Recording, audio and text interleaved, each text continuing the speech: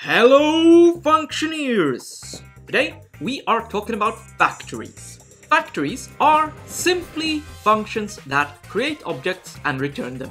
In most cases, you can use factories instead of classes, and factories are much simpler and less convoluted than classes are. This is a weekly show where we try to become more confident and excited about programming by learning intriguing things that we didn't know before. Pre-requisite. In order to understand this video, you need to be familiar with closures. If you're not completely sure what closures are, you should watch the previous episode on that topic first. Before I show you a factory function, I want to show you a class. This is a dog class. It does some setup in the constructor, assigns a property to itself called sound.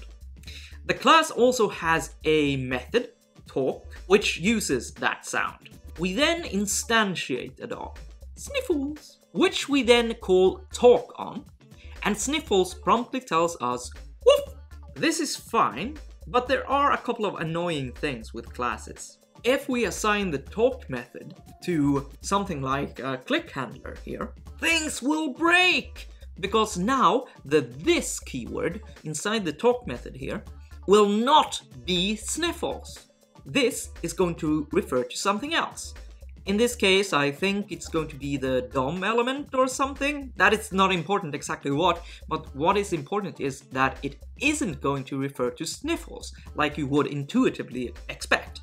To work around this, you can use bind to force this to be Sniffles. This is a very common thing to do, but it hurts my gentle and beautiful soul to look at this code. It looks like the shit.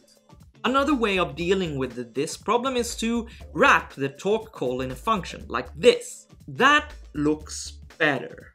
But it annoys me that I have to remember to do this at all.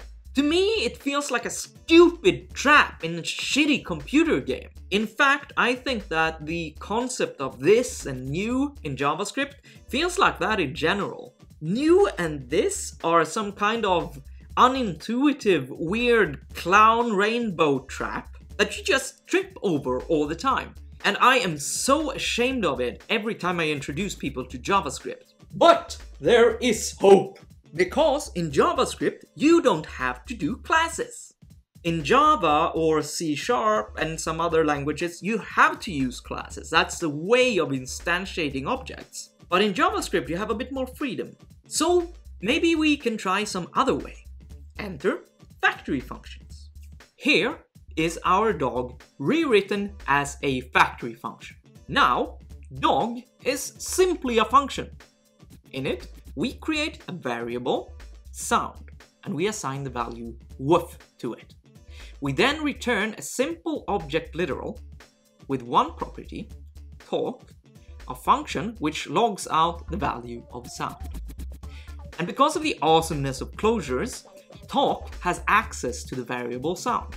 A bonus feature here is that the code outside of the dog doesn't have access to the sound variable. So the sound variable is actually properly private to the dog, which it isn't in the class.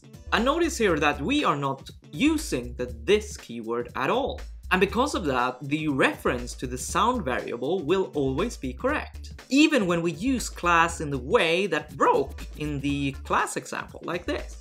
I think that for almost all cases, you will be better off using factories rather than classes, because your code will be simpler and easier to reason about. There is one case where I think it's valid to use classes, and that is if you find yourself in a situation where you need to create a lot of objects, because classes have a bit better performance. But note here, when I say a lot, I mean a lot. Instantiating an object on my computer using a factory takes 0.0.0.0.4 milliseconds. Using a class is twice as fast actually. 0.0.0.0.2 milliseconds. If you do the math, this means that if you're creating, say, 10,000 instances, Using classes over factories will earn you 2 milliseconds. So if you're creating just a couple of hundred or even a couple of thousand items per frame, the performance difference between a factory and class is not going to matter to you.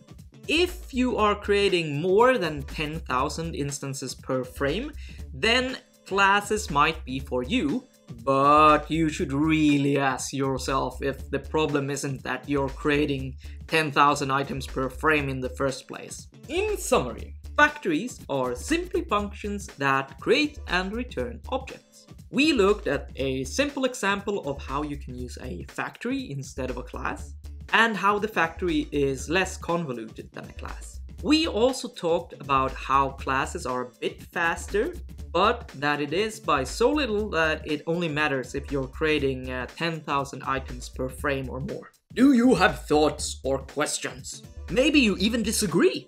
Good! Post a YouTube comment down below, and me or a fellow viewer shall respond to your inquiry. Again, in this show, we try to become more excited and confident about programming by learning intriguing things that we didn't know before. New episodes every Monday morning, so make sure that you don't miss the next episode. Subscribe to the channel here on YouTube or follow me on Twitter @mpjme. Until next Monday, stay curious.